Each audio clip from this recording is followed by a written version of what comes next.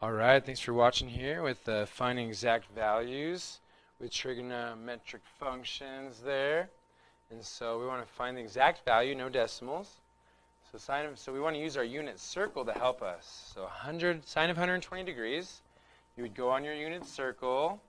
And so this is all the way to 90 degrees. So then 90 plus 30 is 120.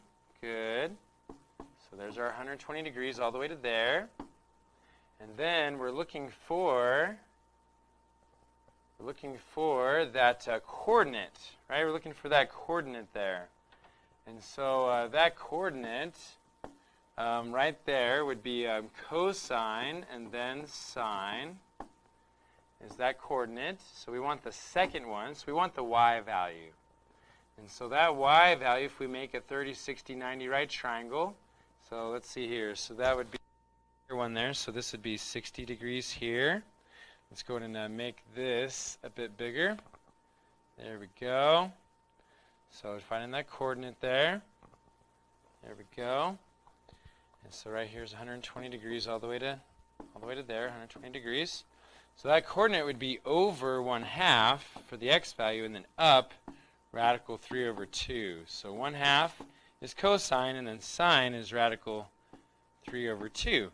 So sine of 120 degrees is equal to radical 3 over 2. Bam. So if you want to look at your unit, you can draw each picture on each one of these. You don't have to. You can just use your unit circle. So you'd go to your unit circle that we filled out. You want to memorize how to fill that out for the quiz or test we do on unit circle. And so here's 120 degrees. And so 120 degrees, and then here goes cosine. And then, because C comes before S in the alphabet, so cosine and then sine, so radical 3 over 2. So for example, if I said, like cosine then of 30 degrees, you'd go over here, and also radical 3 over 2 is the same. Same answer, radical 3 over 2. Crazy, huh? But sine of 30 degrees, however, on the other hand, would be 1/2. Cool. Now just to verify that, you can use your calculator as long as your mode is in degrees for this one, which it is. And so you could just type in sine of 30 degrees is 0.5 or 1/2. So 0.5 or 1/2. If you want to check your answer for number 1, we would do sine of 120 degrees, and so is 0.866. Well, that's the same as the square root of 3, right arrow, divided by 2, and it's the same thing. Cool. So you can use your calculator to verify and check your answers there. But we got some hard ones here too, right? We got some hard ones. So for example, what about negative 315? Or let's do one that I didn't do. Let's see. Ooh, yeah, you got some challenging ones here, don't you? So let's go ahead and start with, let's do sine negative 300, number 14. So we would go to negative 300 degrees and look for the sine on our unit circle. So you're actually going to have to visualize this now and think it through. So use your unit circle with your finger and then go like this. There's negative 180 because this is going in the negative direction. All the way to negative 2270. And then all the way to here then, because negative 270 plus 30 would be negative 300 degrees. And so that's this guy right here. And then this is cosine, and then this is sine. So sine of negative 300 degrees is actually radical 3 over 2 as well. You can use your calculator there. So, but yeah, we could use the unit circle. That'd be better. So we would go sine of, just to verify now, negative, so sine of negative 300 degrees is 0.866, right? 0.866. Or in other words, radical 3 over 2. Cool. So that's our answer for number 14 is what that was. Yeah. So the answer is radical 3 over 2. The exact trig value. Nice. Now you're saying, well, what about these tangents and cotangents, cosecants? Let me help you with that. So basically, tangent is equal to sine over cosine. And the reason is because sine is equal to opposite over hypotenuse. And cosine is equal to adjacent over hypotenuse. And so we multiply, if we multiply by hypotenuse over hypotenuse, or hypotenuse over 1, over hypotenuse over 1. The hypotenuse will cancel, and what are we left with? Opposite over adjacent. TOA. T-O-A. TOA. So that means that sine is obviously equal to sine over cosine. Didn't know that, did you? That's cool. So for number 13, you'd have to do sine of negative 45 degrees divided by cosine of negative 45 degrees. And use your unit circle to help you. Now I can already visualize my unit circle because I've practiced that much on writing it down over and over. And so negative 45 degrees is right here. And so I know that coordinate is going to be positive right radical 2 over 2, but then down on the y value negative radical 2 over 2. Cool. So then all we have to do is sine over cosine. So that would be negative radical 2 over 2 divided by radical 2 over 2, which is just cancels out to just negative 1. Booyah. You can put tangent negative 45 in your calculator. It might work, it might not, so show your work. So tangent, just to check your answer now. Cool, negative 1. Okay, so then looking at the secant and cosecant. So basically, I'm just going to give you the formulas here. So cosecant is, again, it's 1 over sine, right? The opposite of the first. This is how I memorize it. The opposite of the first letter, right? So this is C, so I'm going to change it to an S and call it sine. So we're saying that this is 1 over sine of negative 240 degrees. So we go to our unit circle, and we go negative 240 degrees. Here's negative 180. Negative 270 is, that's too far, so back it up a bit. So negative 240, let's see, 180 plus 30 is negative 210. Plus another 30 is negative 240 right there. So negative 240, oh, the reference angle, huh? So the reference angle would just be 120 degrees. Yeah, because if that's negative 240, well, 360 minus 240, use the reference, yeah, use the reference angle, right? And so the reference angle will be 120 degrees as the reference angle. So we're just going to use the reference angle, which is right there, 120 degrees. And so what is 120 degrees? Well, it's left a half and then up. So it's negative a half and then up radical 3 over 2. And so sine is referring to the second one, radical 3 over 2. So then it's going to be not 1 over sine negative 240, but 1 over radical 3 over 2. And that's not quite our answer because we do need to simplify that by flipping it. Flip and multiply.